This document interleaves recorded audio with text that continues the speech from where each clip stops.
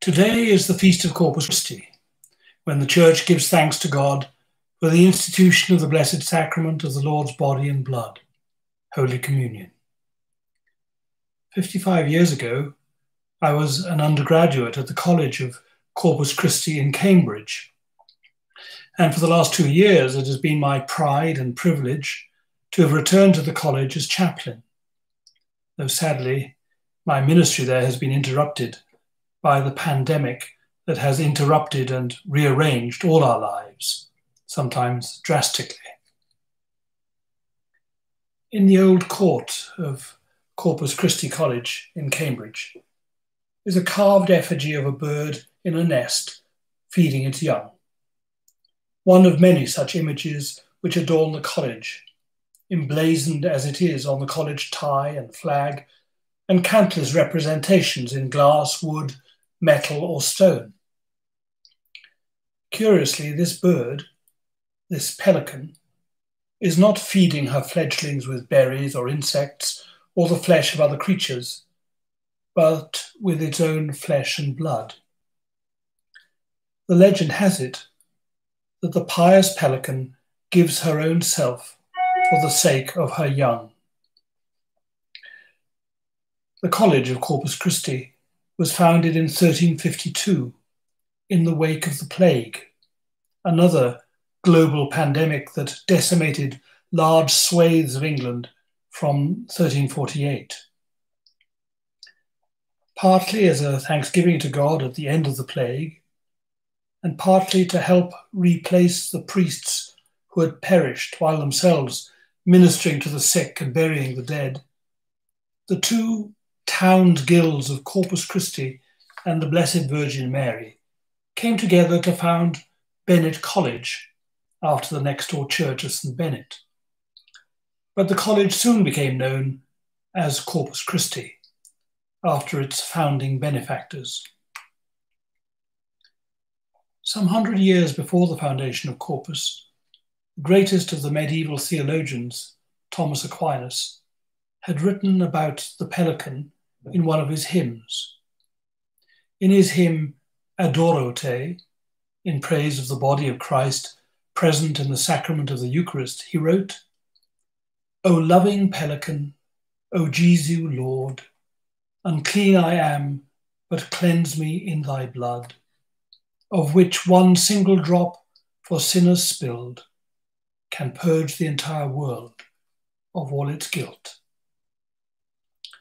The pelican thus became the inevitable symbol of Christ the Redeemer, shedding his blood and giving his body for the world's redemption. And so the pelican in her piety became the appropriate icon for the College of Corpus Christi, both in Cambridge and later in Oxford, and for the great festival that celebrates the body of Christ.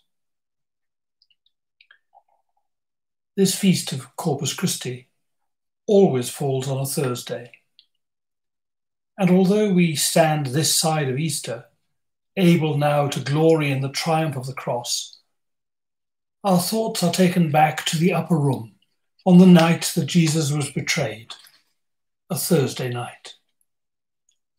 Corpus Christi takes us back to the body of Christ who lived and walked as flesh and blood, fully human. The man who not only changed individual human lives, but the direction of history by becoming part of that history, entering it, enduring it, redeeming it, and transfiguring it. The Feast of Corpus Christi takes us back to the humanity of God, etched forever on the conscience and the consciousness of humankind in the shape of a cross.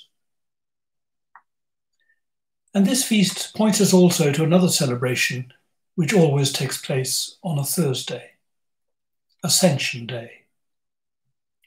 Corpus Christi placards the mystery of the God who spent himself to the uttermost, like the pelican in her piety, to feed us and save us. Corpus Christi also points to the glorified Christ, whose body entered the heavens, there to sit at the right hand of the Father, with the world in his hands. but the hands that hold the world, the feet that trample evil underfoot, the head that is crowned in glory, still bears the mark of the passion. The body we celebrate today, the body of the risen and ascended Lord Jesus, is a body which carries the pain and suffering and fragility and fear of our world into the heart of God. The pain, grief, and loss of the current global pandemic, the misery of ongoing conflicts in Syria and Yemen, the recent devastating floods in India and Bangladesh, and last year's terrible conflagration at Notre Dame in Paris, which seems so symbolic of a world on fire. All these events and many more are carried into the heart of God. And there at the Father's side, the body of Christ, who has borne our griefs and carried our sorrows, ever lives to make intercession for us. And one last thought. This feast of Corpus Christi not only always falls on a Thursday to remind us of those other Thursdays of commemoration and celebration, it always falls on the Thursday after Trinity Sunday. And I can't believe that juxtaposition of dates was simply coincidental. For Trinity Sunday celebrates the unity of God and the community of God. Our Christian belief in a God who is one and three is not only a mathematical conundrum to the skeptical, it is a blasphemy to the monotheist religions of Judaism and Islam. But in the face of all the odds, Christians have gone on rehearsing their belief in God, Father, Son, and Holy Spirit, as though the notion of God as community might have something profound and simple and true to teach us. Perhaps that God is love. And by its nature, love requires more than one. God is love.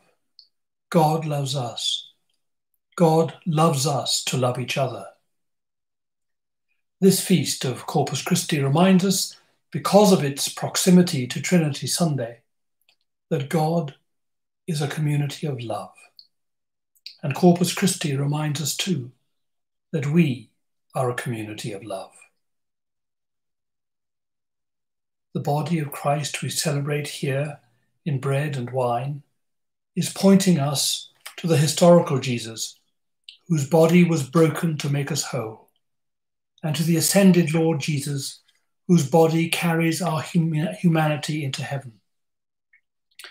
And the body of Christ, which at every celebration of the Holy Communion, the body of Christ which is put into our hands as we kneel to receive God's own self, is making us, by that very act, into his body. We, by God's grace, are Corpus Christi, Christ's body in the world, fed from the flesh and blood of his breast, so that we in our turn may feed God's young, who thereby become themselves Corpus Christi, the body of Christ. Out of the ravages of disease, disorder, and disaster, as much in our own day as in the 14th century, may come not only despair and desperation, but compassion, care for others, and self-sacrifice, such as we have been experiencing on our own doorstep in the last months of lockdown and social distancing. The pious Pelican is the icon of the College of Corpus Christi. And by symbolizing the self-giving of the Redeemer, points us to divine qualities that can be experienced and expressed in the humanity with which we attend to our world, in its beauty and fragility, and to our neighbours in their need. And so we give thanks to God for the redemption of the world by our Lord Jesus Christ. We pray for the world's need, and especially for all who are most affected by the coronavirus, for those who are sick, and those who nurse them, their families, and all who are enduring hardship because of the necessary constraints that currently shape our lives. We remember the vulnerable, the anxious, and the fearful. And we give thanks for our membership of the body of Christ, and for the ways in which we are nurtured and sustained by word and sacrament, and empowered to be Christ's body in the world. Almighty God, Father of all mercies, we, thine unworthy servants, do give thee most humble and hearty thanks for all thy goodness and loving kindness to us and to all men. We bless thee for our creation, preservation, and all the blessings of this life. But above all, for thine inestimable love in the redemption of the world by our Lord Jesus Christ, for the means of grace, and for the hope of glory. And we beseech thee to give us a due sense of all thy mercies, that our hearts may be unfeignedly thankful, and that we show forth thy praise, not only with our lips, but in our lives, by giving up ourselves to thy service, and by walking before thee in holiness and righteousness all our days.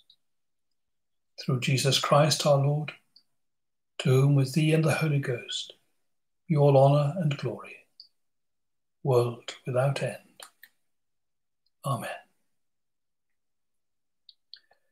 We pray too for all places of education, especially on this day for the colleges of Corpus Christi at Oxford and at Cambridge, and for all whose education at school, college and university has been interrupted. We pray especially for all young people whose future opportunities will have been affected by the closure of their schools and their academies.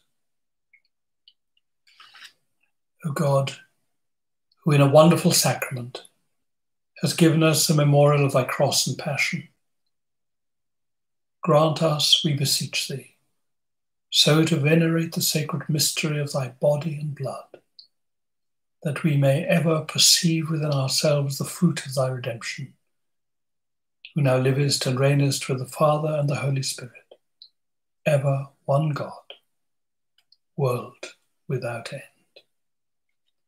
Amen.